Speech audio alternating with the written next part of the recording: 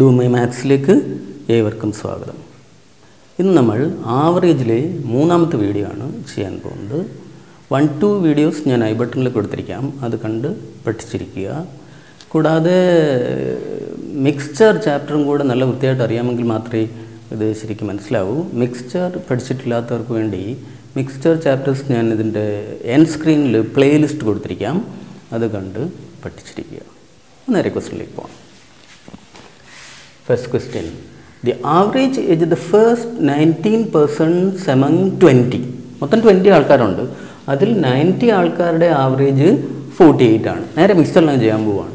90 ആൾക്കാരുടെ ആവറേജ് 19 ആൾക്കാരുടെ ആവറേജ് 48 ആണ്.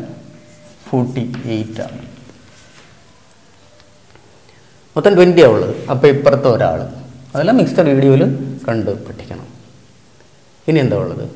19 ആൾക്കാരുടെ ആവറേജ് 48 ആണ് എമംഗ് 20. 19 + 1 ആണ് 20 ആൾക്കാർ, അതിൽ 19 ആൾക്കാരുടെ ആവറേജ് 48 ആണ്. The average age the 20th person, ഇയാൾ ദ 20th പേഴ്സൺ, അതിവിടെ വരുന്നത് ദി ആവറേജ് ഏജ് അല്ല, ദി ഏജ്, ദി ആക്ച്വലി ഒരാളിന് average പറയാനില്ലല്ലോ. The age the 20th person, the age the 20th person, ഇയാളുടെ ഏജ് ഇവിടെയാണ് വരുന്നത്. അത് the age the 20th person is 38 more than the average of all the 20. മൊത്തം ആൾക്കാരുടെ average ഇവിടെയാണ് വരുന്നത്. അതിനേക്കാൾ 38 കൂടുതലാണ് ഇവിടെ എന്നാണ് ക്വസ്റ്റ്യനിൽ പറയുന്നത്. ഇവിടെ വരുന്നതിനേക്കാൾ 38 കൂടുതലാണ് ഇവിടെ. അപ്പോൾ മിക്സർ പഠിച്ചിട്ടുള്ളവർക്കറിയാം, ഇതിനേക്കാൾ 38 കൂടുതലാണ് അവിടെങ്കിൽ ഇത് ഈ 19 എന്ന് പറയുന്നത് ശരിക്കും 38 ആയിരിക്കും. അതുകൊണ്ടാണ് ഇതിനേക്കാൾ 38 കൂടുതൽ അവിടെ വരുന്നതെന്ന് മിക്സ്ചർ വീഡിയോസ് കണ്ട് പഠിക്കുക. ഇപ്പോൾ നമുക്ക് എന്ത് കിട്ടി? ഈ 1938 1938 ആണെങ്കിൽ 1 2 ആയിരിക്കും. 19 എന്ന് പറയുന്നത് 38 ആണെങ്കിൽ 1 2 ആയിരിക്കും. ഇവിടെ 2 ആണെങ്കിൽ ഇത് 50 ആയിരിക്കും. 40 + 2 ആയിരിക്കും, 50 ആയിരിക്കും.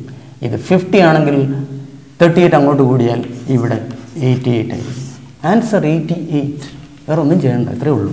വളരെ സിമ്പിളായിട്ട് അങ്ങ് ചെയ്യാം. നെക്സ്റ്റ് ക്വസ്റ്റ്യൻ നോക്കിയേ. The average age the first 26 persons among 27. 26 persons average is 26. 26 ആണ് average.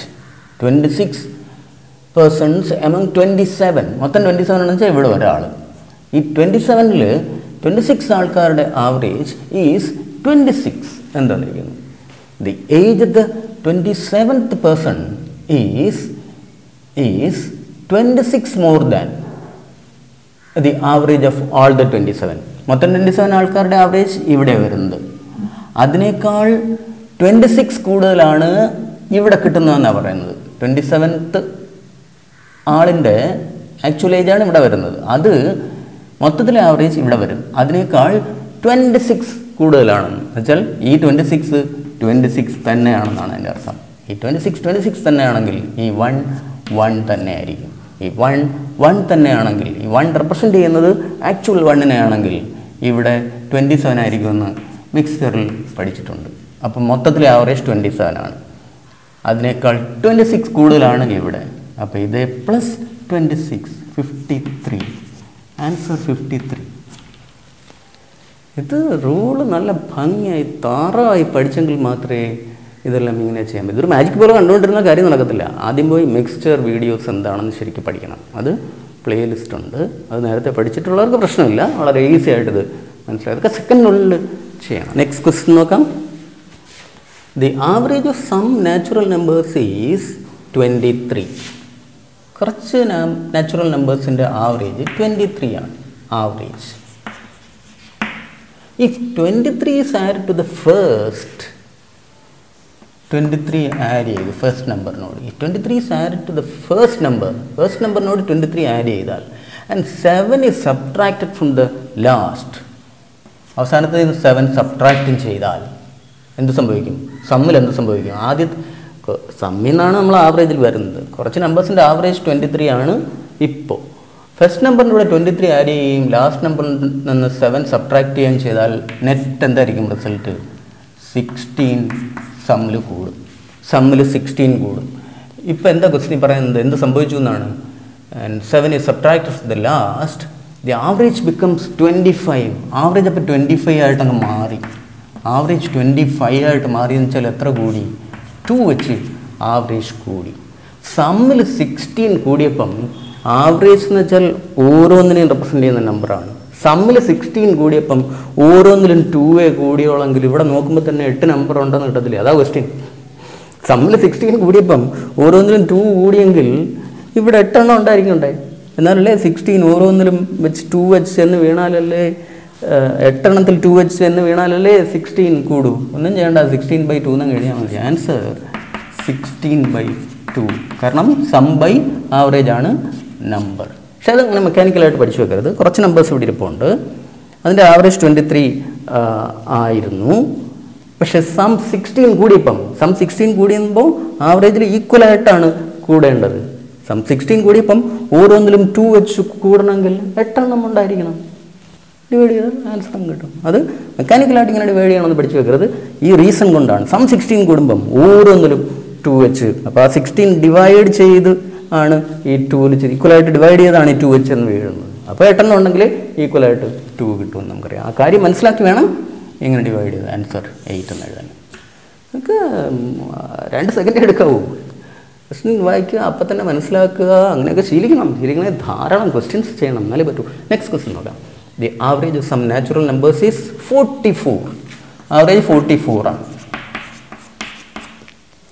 If 33 is added to the first number, first നമ്പറിൻ്റെ കൂടെ 33 ആഡ് ചെയ്താൽ and 93 is subtracted from the last നമ്പറിൽ നിന്ന് 93 സബ്ട്രാക്ട് നെറ്റ് എന്തായിരിക്കും വരുന്നത്? -60. അപ്പോൾ സമ്മിൽ 60 കുറയും. അപ്പോൾ എന്ത് സംഭവിക്കുമെന്ന് പറയുന്നു? The average becomes 40. ആവറേജ് 40 ആയിട്ട് മാറി. ആവറേജ് 40 ആയിട്ട് മാറിയാൽ എന്താണ്? 44 40 ആയിട്ട് മാറിയെന്ന് വെച്ചാൽ 4 വെച്ച് കുറഞ്ഞു. സമ്മിൽ 16 കുറഞ്ഞപ്പം ഓരോന്നിലും 4 ആണ് കുറവെങ്കിൽ 15 ആയിരിക്കും number of numbers.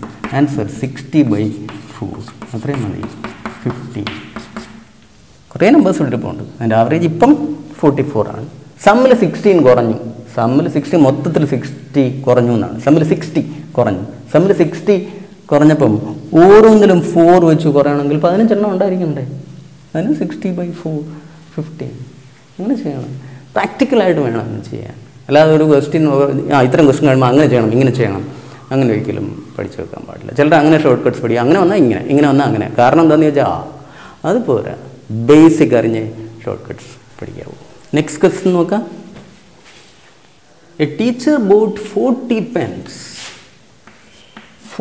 pens for his students. He later found that he could buy 19 more pens. 40 പെൻസാണ് മേടിച്ചത്. 19 കൂടെ മേടിക്കാൻ പറ്റുമായിരുന്നു. എങ്ങനെയാണെങ്കിൽ he could buy 19 more pens by spending ₹36 more. 36 rupees കൂടെ കൊടുത്തിട്ടുണ്ടായിരുന്നെങ്കിൽ. ശരിക്കും ടീച്ചർ മേടിച്ചത് 40 പെൻസാണ്. അതാണ് നടന്നത്. 36 rupees കൂടെ കൊടുത്തിട്ടുണ്ടായിരുന്നെങ്കിൽ 19 pens കൂടുതൽ കിട്ടിയേനെ. 19 pens കൂടുതൽ കിട്ടിയേനെ. മാത്രമല്ല 36 more and the average price per pen would be reduced by ₹1. അപ്പം ഈ പെൻസിൻ്റെ ആവറേജ് പ്രൈസ് ₹1 കുറയും. അപ്പം നോക്കിക്കേ, ഇത്രയും പെൻസാണ് മേടിച്ചത്. എത്രയോ രൂപ കൊടുത്ത് ഇത്രയും പെൻസ് മേടിച്ചു. ഞാൻ ആ കടയിൽ ചെന്ന് എത്രയോ രൂപ കൊടുത്തു 40 pens മേടിച്ചു. പക്ഷെ പിന്നീട് എനിക്ക് മനസ്സിലായി 36 rupees കൂടെ കൊടുത്തിട്ടുണ്ടായിരുന്നെങ്കിൽ പ്രൈസ് ₹1 കടക്കാരൻ കുറച്ചേനെന്ന്. അപ്പോൾ ആ വകയിൽ എനിക്ക് 40 രൂപയും കൈ കിട്ടണ്ടേ? അത് വാങ്ങാതെയാണ് പകരം ഈ 19 pens മേടിക്കുന്നത്. 36 രൂപയും കൂടെ കൊടുത്ത് ഈ 40 രൂപ കൈ കിട്ടേണ്ടതും പിന്നെ കൊടുത്ത 36 രൂപയും കൂടെ ചേരുമ്പോൾ എത്രയായി? 76 rupees ആയി. ഈ 76 rupees പകരമാണ് 19 pens കിട്ടുന്നതെന്ന് അർത്ഥം. ഇത്രയും കാര്യം മനസ്സിലാക്കിയാൽ ഒറ്റ സെക്കൻഡ് ഉള്ള ആൻസറാണ്. അപ്പം ഈ 76 rupees ആണ് ഈ 19 പെൻസിൻ്റെ വിലയെങ്കിൽ ഒരു പെന്നിൻ്റെ ഇപ്പോഴത്തെ ആവറേജ് പ്രൈസ് 76/19 ആയിരിക്കില്ലേ? ഈ 76 rupees എവിടെ നിന്നാണ് കിട്ടിയത്? 36 രൂപ കയ്യിൽ നിന്ന് കൊടുത്തു. ഈ 40 രൂപ എവിടെ നിന്ന് വന്നത്? അങ്ങനെ ചെയ്യുമ്പോഴത്തേക്കും പ്രൈസ് ₹1 കുറയും. അപ്പോൾ 40 പെന്നിൻ്റെ വകയിൽ 40 രൂപ ഇങ്ങോട്ട് കിട്ടണം. അത് മേടിക്കുന്നില്ല. അപ്പോൾ 76 rupees കടക്കാരന് കൊടുത്തിരിക്കുക. ഇപ്പം അപ്പോഴാണ് 19 pens കിട്ടിയത്. അപ്പം ഒരു പെന്നിൻ്റെ വില ഇപ്പം 4 rupees ആണ്. പക്ഷേ ആൻസർ അതല്ല. എന്താ ചോദ്യം? The average price of each pen he boat was. യഥാർത്ഥത്തിൽ വാങ്ങിച്ച പെൻസിൻ്റെ ആവറേജ് പ്രൈസ് എത്ര എന്നാണ് ചോദ്യം. അതിനേക്കാൾ 1 രൂപ കുറവാണ് ഇപ്പോഴത്തേതെന്ന് പറയുന്നുണ്ട്. അപ്പം ആൻസർ 5 rupees ആയിരിക്കും. Answer 5 rupees. ഇതിനേക്കാൾ 1 രൂപ കുറവാണ് ഇപ്പോഴത്തെ. കഴിഞ്ഞു. Next question. A teacher boat 32 pens. 32 pens മേടിച്ചു. ഈ സിമിലർ ക്വസ്റ്റ്യൻസിൻ്റെ ലക്ഷ്യം നിങ്ങൾ ഫസ്റ്റ് ക്വസ്റ്റ്യൻ അത് കണ്ടുപിടിച്ചിട്ട് സെക്കൻഡ് ക്വസ്റ്റ്യൻ പറഞ്ഞ് ചെയ്യണം. അതിന് വേണ്ടിയിട്ടാണ് സിമിലർ ക്വസ്റ്റ്യൻസ് ഞാൻ ചെയ്യുന്നത്. സ്പീഡ് നിങ്ങൾക്ക് ഉണ്ടാക്കാൻ വേണ്ടിയിട്ടാണ് സെക്കൻഡ് ക്വസ്റ്റ്യൻ. അപ്പോൾ അത് ചെയ്ത് പഠിച്ചിട്ട് topics തറവാക്കിയിരിക്കണം. A teacher boat 32 pens for his students. He later found that he could buy 12 more pens. 12 more pens എങ്ങനെയാണെങ്കിൽ by spending ₹80 more. 80 rupees കൂടെ കൊടുത്തിട്ടുണ്ടായിരുന്നെങ്കിൽ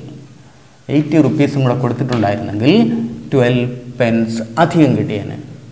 മാത്രമല്ല, and the average price per pen would be reduced by ₹2.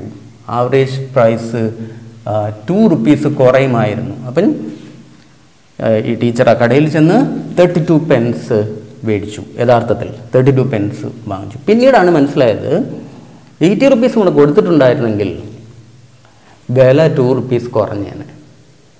ഈ പെൻസിൻ്റെ വില 2 rupees കുറഞ്ഞാൽ 64 rupees ഇങ്ങ് തിരിച്ചു തരണം കടക്കാരൻ. ആ 64 rupees വാങ്ങാതെ 80 rupees കൂടെ കൊടുത്താണ് 12 pens വാങ്ങിയത്. അപ്പം 2 rupees വില കുറയുന്നത് കൊണ്ട് 64 rupees ഇങ്ങോട്ട് തരണം. അത് വാങ്ങുന്നില്ല. അത് വാങ്ങാതെ 80 rupees അങ്ങോട്ട് കൊടുക്കുമ്പം ശരിക്കും 144 rupees കടക്കാരൻ്റെ കയ്യിൽ ഇരിപ്പുണ്ട്. ഇപ്പോൾ ഞാൻ 80 rupees അങ്ങോട്ട് കൊടുക്കുമ്പോൾ ഇവിടെ 2 rupees വെച്ച് കുറയുന്നത് കൊണ്ട് 64 rupees ഇങ്ങോട്ട് തരണം. അത് തരാത്തത് കൊണ്ട് 144 rupees കടക്കാരൻ്റെ കയ്യിൽ ഇരിപ്പുണ്ട്. പകരമാണ് 12 pens ഇങ്ങ് തരുന്നത്. അപ്പോൾ ഈ 12 pensiൻ്റെ വിലയാണ് 144. പുതിയ ആവറേജ് 144/12. ഇതാണ് പുതിയ ആവറേജ്. ചോദ്യം എന്താ? പഴയ ആവറേജാണ്. പഴയ ആവറേജ് ആണെന്ന് ക്വസ്റ്റ്യൻ വായിക്കുമ്പോൾ മനസ്സിലാക്കണം. എന്താണ് ക്വസ്റ്റ്യൻ ശരിക്കും മനസ്സിലാക്കണം. സെക്കൻഡ് സെൻസിൽ പറയുന്നത് ഇങ്ങനെയൊക്കെ ചെയ്തിരുന്നെങ്കിൽ എന്നാണ്. He later found that he could by എന്നാ പറയുന്നത്. He could by 12 more pens. അല്ലാതെ അങ്ങനെ ചെയ്തു എന്നല്ല. ഈ ഇങ്ങനെ ചെയ്തിട്ടുണ്ടായിരുന്നെങ്കിൽ by spending ₹80 more and the average price